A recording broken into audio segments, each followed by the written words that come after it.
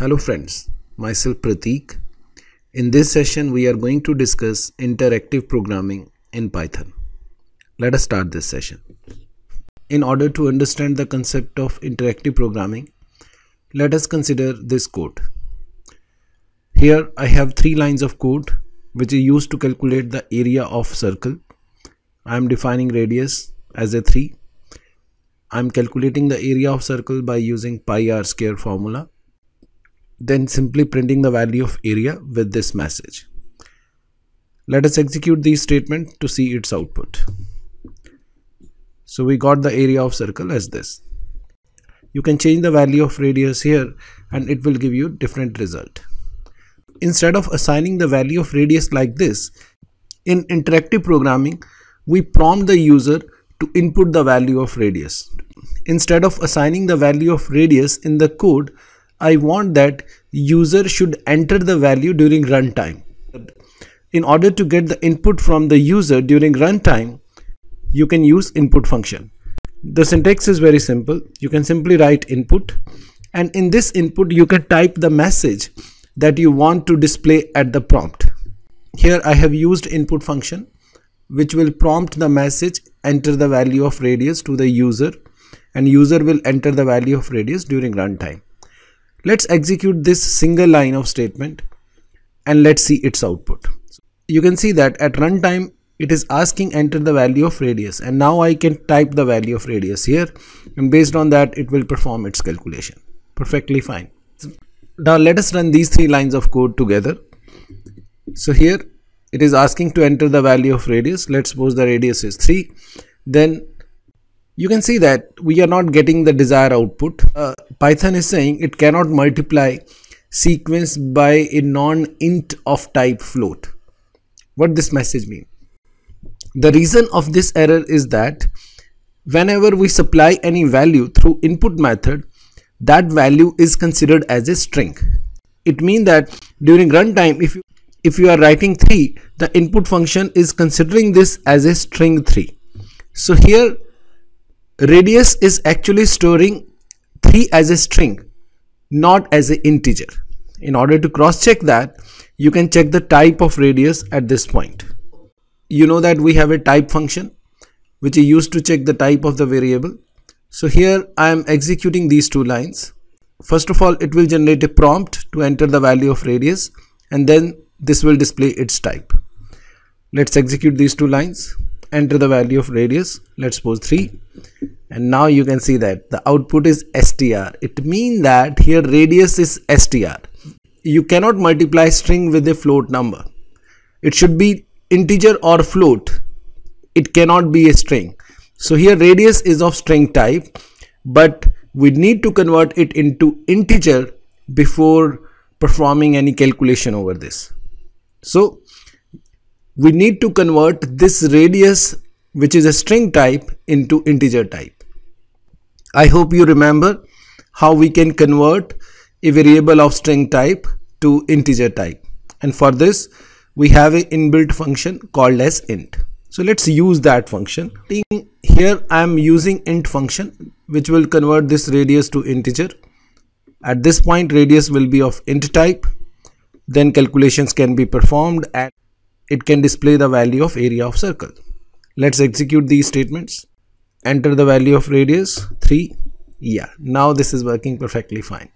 So in interactive programming, the important point to learn is that you can use input function for generating prompts, but always remember that that input function will take the input as a string. So you need to convert it into integer if you are performing some calculations based on that variable. If you want it as a string, then there is no problem. But if you want this as an integer or float, then you have to use conversion function in order to convert it to desirable type. Instead of using these 2 statements, you can perform the same task in a single statement. Please think how you can convert these 2 statements into a single statement. Yes, this is quite easy. Instead of writing int in second statement, you can do it like this way. Now this is not desirable. So in this case here I am using nesting of function. First it will run this input function and it will give you 3 as a string. then int will convert it into integer. So finally you are getting radius in the int. Let's execute this. This time I am entering the value as 5. We are getting the value of area of circle. So perfectly fine. Let us consider this code, and this is saying that there is a problem in this sequence of statement. Here I am using radius with input, then I am calculating the value of area, then I am printing this message, but it's important to note that here I am using plus instead of comma. So how we can fix this problem? First, let's consider first line. Is there any problem in first statement? You are calculating the area in second step. You are going to perform some calculations, so you have to convert radius either into integer or float. Here I am using float this time. So here the radius will be a float type, and then you can perform any calculation.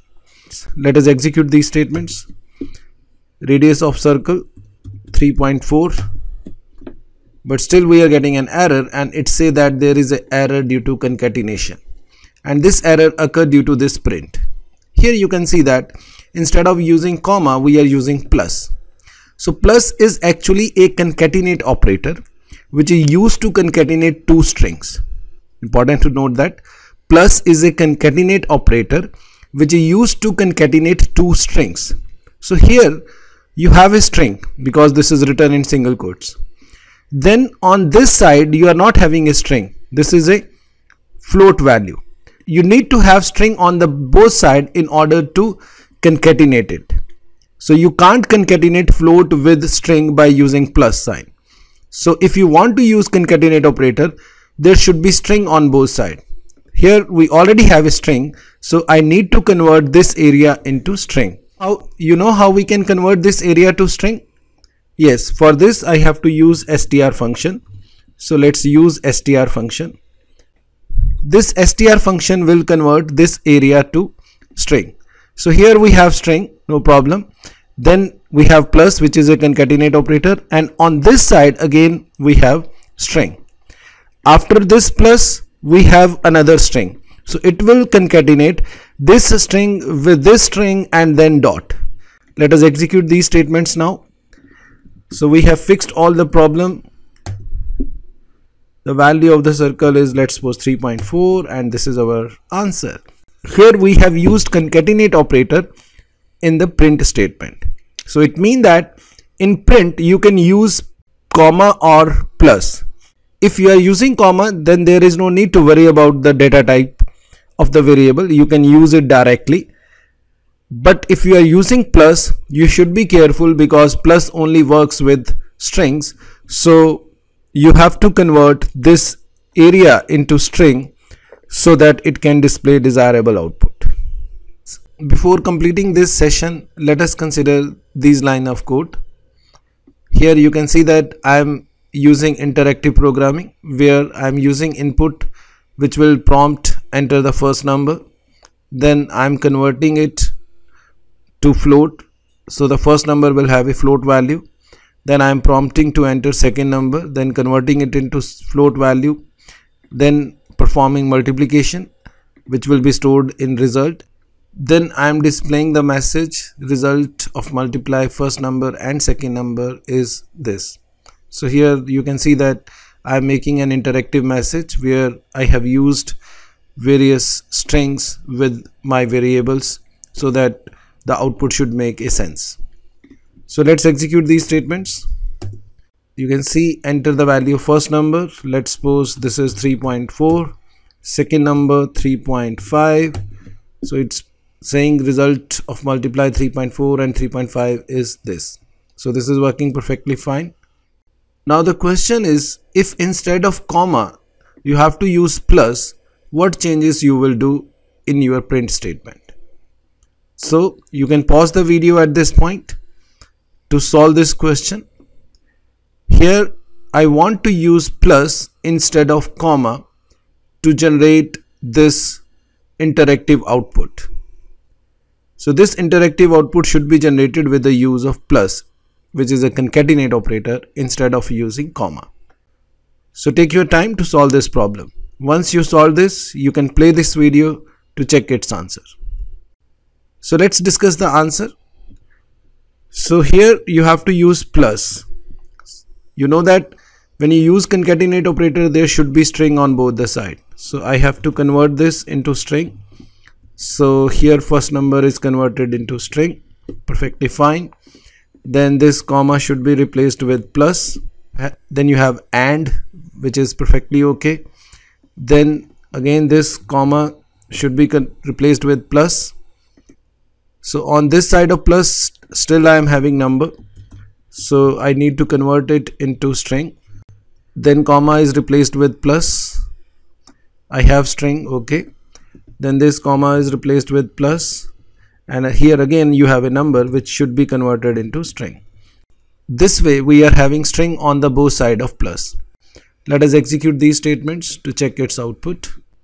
So it is prompting to enter the value of first number. Let's suppose it is 1.1, second number is 1.2, result of multiply is 1.32. Very good.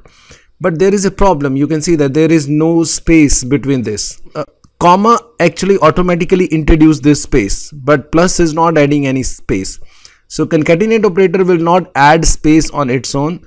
You have to add it by changing your string. So you want space after multiply, so let's add little bit space here.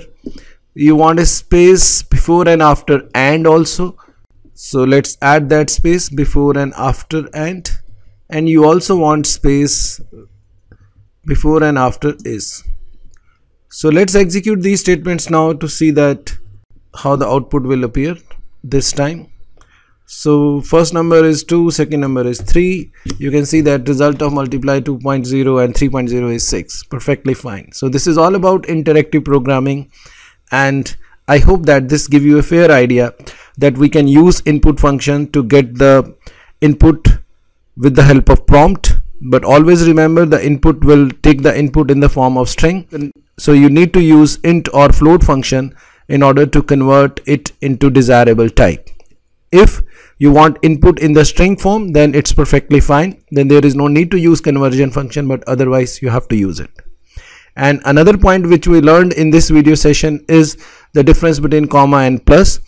In print we can use comma. If you use comma, you can directly use string with number. But if you are using concatenate operator whose symbol is plus, then you need to convert your numbers into string before using it in print statement. So this is all about this session. I request all of you to please subscribe this YouTube channel to receive latest video tutorials on topic like machine learning, data mining, big data, NoSQL, DBMS and so on. I have authored books on data mining and data warehousing, database management system, NoSQL, beginning with SQL and PLSQL for beginners. All these books are available at Amazon platform. To read more on this, you can refer my website prateekbhatia.com. Thanks for watching this video.